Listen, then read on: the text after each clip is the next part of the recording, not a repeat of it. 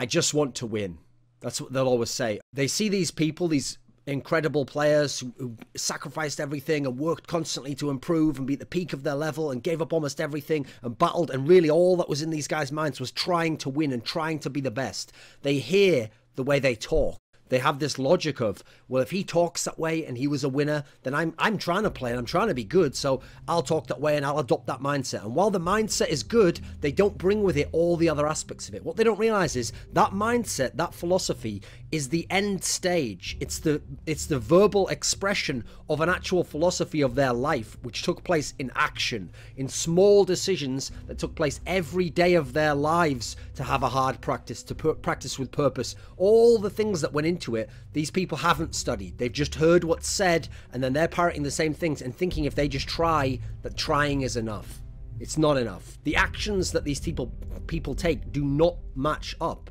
Like, for example, they might say that they practice hard. Okay, they might practice hard, like the practice might be there, and they might play hard within the practice, but do they do the hard practice? That's a different thing. Those are the things that are difficult to do. Maybe they're very draining in the amount of time you have to put in, or the amount of mental effort and concentration on this practice, whereas you could just let that go a bit and relax a bit more and be half in, half out in the practice, and you're there at the practice, you're playing in the practice, maybe you're even succeeding in the practice in a relative sense, you're winning the games or you're doing decently in them, but are you actually applying yourself with purpose? Are you doing the boring practice? Are you doing the practice where all you do is work on the basics that even the beginner learns, and you're just making sure these are refined, these are perfected, and then pushing for that extra 1% that might not seem like much in the context of it, but could be the difference that makes you the great player, that makes you win this next match? Are you doing these things? Most of these players are not. Do it right so that you don't have to spend more time doing it over later.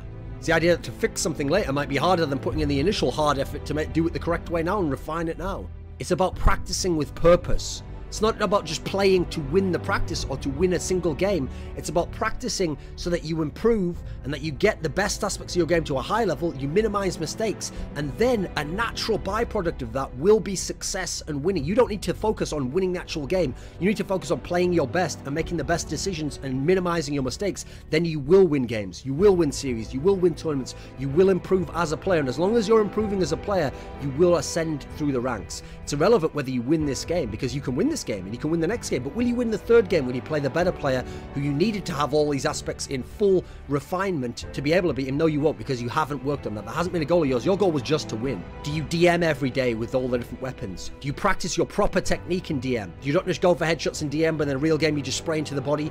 When you're in a practice game, do you practice the actual strategy? Do you do it in an offhanded manner and go, don't worry, in the real game it'll be okay? Well, the way that you practice is the way you're going to play in the game. It's the way you're going to be most comfortable. It's the way your habits will be formed. So if you practice sloppily and like a fuckhead, then you're going to play sloppily and like a fuckhead in the game. And then when it happens, you're going to go, that's not who I am. Like, I'm a better player than that. I know my skills better. No one gives a shit, mate. Do it in the game, or no one gives a flying fuck what you can do in practice. There was an all-time great player called Potty. He was one of the most well-rounded players in history. He practiced incredible amounts, even in empty servers. He was someone who'd studied the game a lot. He'd played incredible amounts of hours. He played tons and tons and tons of LANs, and he was so clutch and so amazing on LAN.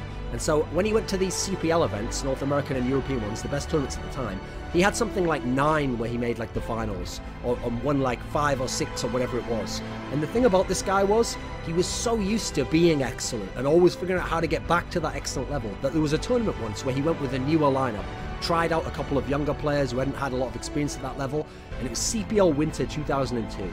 And he was used to winning events. He was used to coming top 2 at worst. And at this tournament, he came 3rd.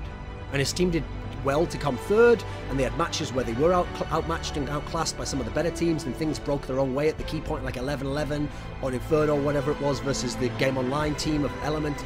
And okay, he could have said, like another player, well, good tournament, new roster, yeah, we still got 3rd, 3rd's good, right? I remember looking at this guy's face when he was on the podium and he received the 3rd place check, and he looked on his face like someone in his family had died, because he realized, this is nothing. I have the potential to be a champion. I have been a champion before. I will probably be a champion in the future. What have I done wrong to be in a position where I'm 3rd now? What could I have done differently? Now, to other people, they say, hey, relax, enjoy 3rd place. Those are the people who aren't doing everything to win. They are willing to accept failure.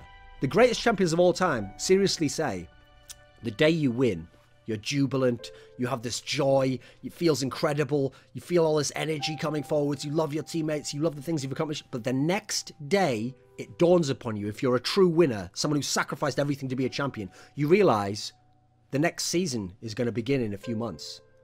And this last season now was amazing, but that's gone. And so I have to now win the next season. And it's that obsessive drive that makes these guys the greatest champions of all time.